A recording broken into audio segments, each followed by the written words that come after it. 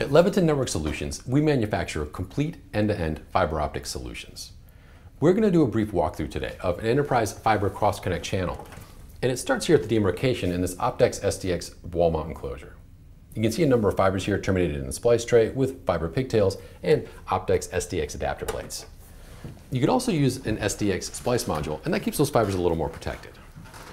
From there, with Premium Plus patch cords, we connect to some active gear in this cabinet, and then patch into this Rackmount Optex SDX 1000i enclosure with SDX adapter plates. The next step is to get out to the telecommunications room, which is going to be a length away. And you have a couple of options how to get there.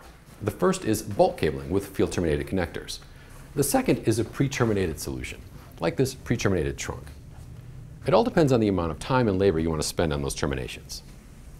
From there, cabling comes through the ceiling and drops into the telecommunications room into this rack, into another rack mount fiber enclosure, in this case the Optex 2000i.